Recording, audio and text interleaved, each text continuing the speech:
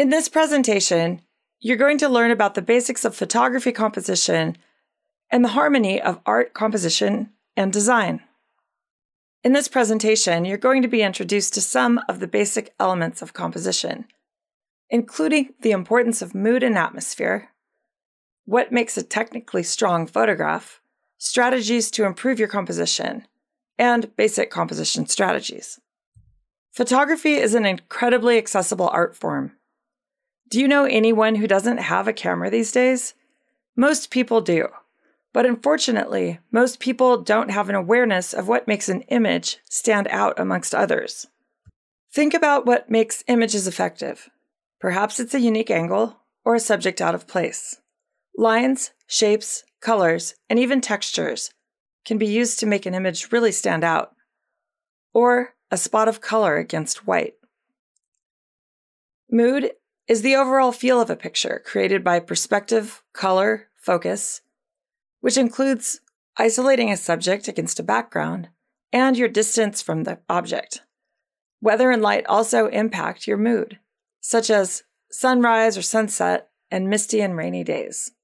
Consider the way light impacts your photography. Light that is available to the eye is known as simply available light. Available lighting can give a sense of shape and depth without high contrast and flattening of the subject.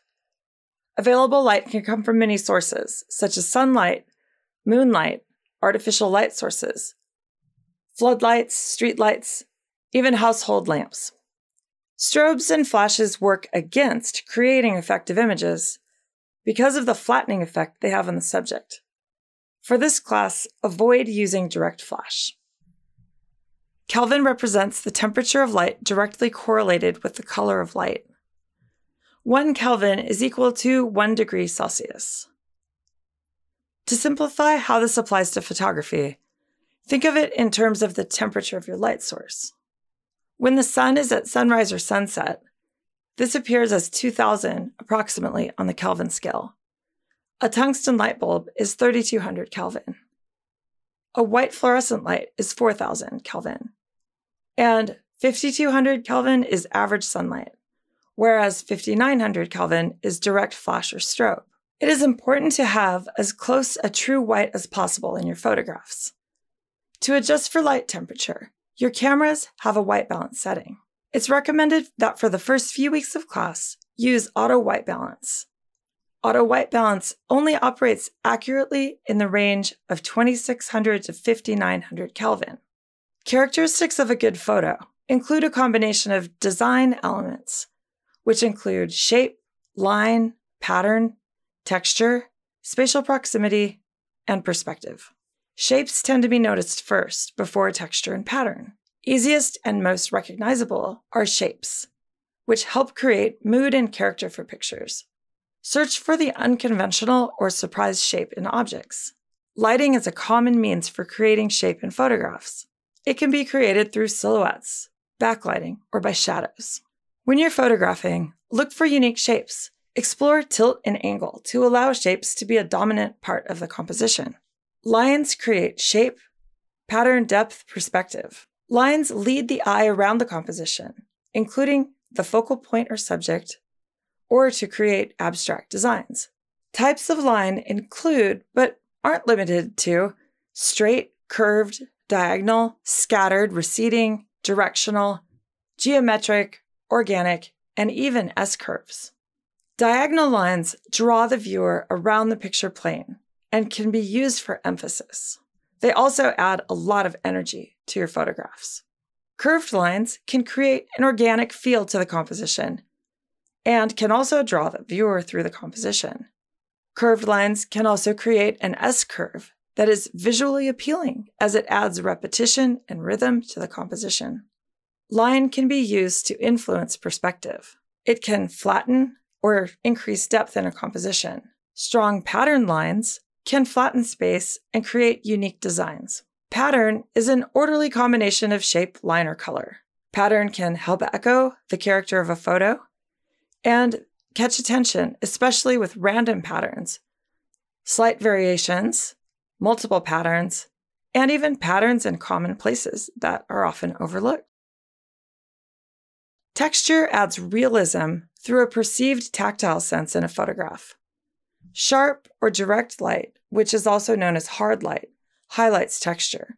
Side lighting also highlights texture, depending on the intensity. Open shade can reduce the amount of visual texture.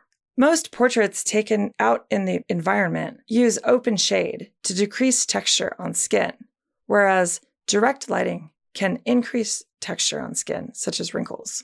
Two-dimensional pictures distort depth, relative size, and distances. With this in mind, explore filling the frame with only what you want your photograph to contain.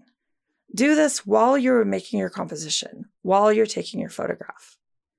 Make every part of the image count, especially the corners. Make sure not to include distractions like rearview mirrors, fingers in front of the lens, or objects that detract from the focal point. Do not photograph from your car. Get out of your car when you're shooting, and please move your camera toward the subject instead of zooming, if at all possible, to try to achieve a more effective composition. Perspective refers to your relationship to your subject matter. It's important to explore different perspectives, such as looking up at a subject. Change your perspective by getting low to the ground. This is commonly known as worm's eye view. Aerial perspective minimizes subjects, especially if you're using a wide-angle lens, and this can make objects seem small. This is commonly known as bird's eye view. In this class, you're going to learn about using the rule of thirds. This is a compositional strategy that helps you place your focal point or subject matter strategically along the grid intersections to have a stronger center of interest. You'll also learn to take photos at different angles with different compositions and to incorporate the rule of thirds by placing the focal point along the grid intersections. We'll discuss rule of thirds more in the assignment video for this week. Simplicity is another way to improve composition that works really well with the rule of thirds. With this technique, you have one strong center of interest. Place your focal point along the intersection of the grid lines, or in one of the quadrants. You'll have to practice this technique to learn to apply it. The foreground or background should be simple or complementary to the center of interest. This is oftentimes referred to as negative space. Negative space is just as important as the focal point, as it effectively works for emphasis on your focal point or subject matter. To conclude this presentation, we're going to look at the importance of balance.